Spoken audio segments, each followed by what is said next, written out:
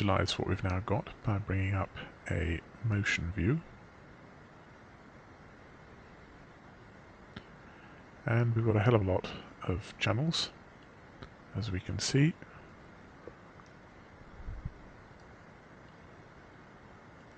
What we want to do is to delay these channels according to which point they were taken from. Now, there are at the moment 6 attributes connected to each point, 3 rotation attributes and 3 position attributes. So we can use a delay job to achieve what we want. Well, let's see whether that works.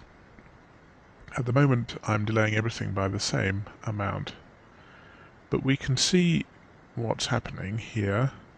The delay, which is here at frame 50, everything before frame 50 is 0.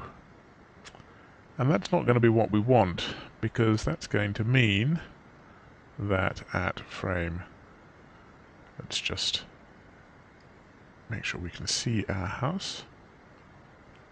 It's going to mean that if we bring in our animation back from chops, the house is going to start in position and then going to fly away and then fly back again. So it's a real problem that the delay introduces this area which is 0 here. It would be better if we could get the position to stay and rotation to stay as it was during the delay period. Well, fortunately there is another chop which can do that for us, and it's called the shift chop. And the shift chop just moves everything slightly to the right, and we can use the scroll offset, and as you can see with the shift chop, the value stays at its initial value during the delay period. So I need to enter an expression here to ensure that each point has a different shift. So let me use floor $C over 6. Now $C is the channel number, and we know we've got 6 channels in each point, so $C over 6 gives us a unique number for each point. And the floor function makes sure that we get an integer. So this gives us something to create our delay with. Let's say we're going to create a 0.1 second delay. The other thing I'm going to do is use a random function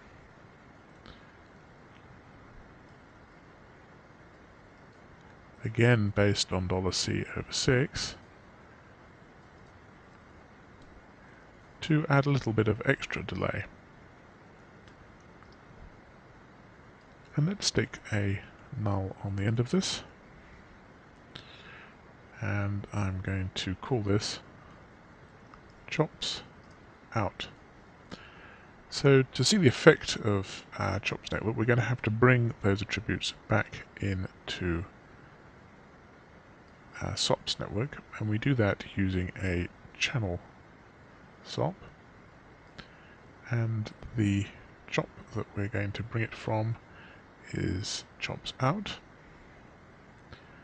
and I'm going to include our rotations as well,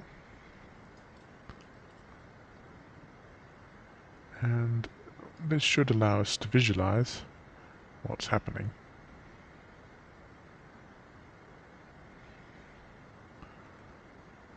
And of course it has to be animated, so we're getting our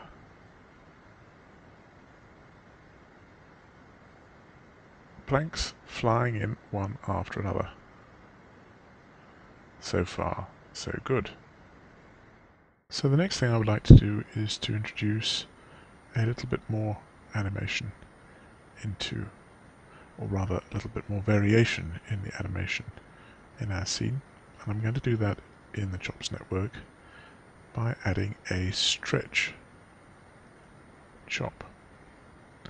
And what a stretch chop does is lengthen, stretch an animation curve by a certain amount, and I'm going to do that by adding a random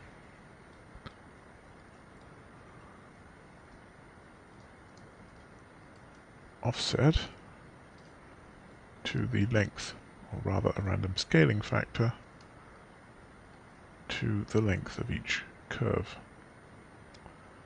And that introduces yet more subtle variation into the movement of our planks. That takes us through the things that we have to do in chops. The next step is to bring the rotation animation back onto our planks. Let's do that by going inside our house network and setting up a number of variables here which we're going to use in copy stamping. And I'm going to call them Rx, and the value of that is $R1. And if you remember, we set up our attribute $R, which contains the rotation information, and it will have three variables, R1, R2 and R3, associated with its three components, and they'll have different values for each point. So what we're doing here is setting up a variable Rx, which is different for each point based on $R1. Similarly, set up Ry and Rz. And now we need to introduce a transform SOP in order to take advantage of those attributes. And the way we do that is to use the stamp function inside the transform. And stamp takes as its first argument the node, which you're using to copy stamp. In this case, it's our copy node. Then it takes the name of the variable that you're copy stamping with, and then it takes a default value, which I will give as 0. Then I'm going to copy that, let's enlarge this, and paste that expression into the other values, except of course I need to change this to Ry and this to Rz. And what we should find is that as our planks fly in, they rotate. But there's a problem. As we can see, they're rotating in the wrong direction around the x-axis, I think. So let me try making this rotation negative and try again. And now we can see that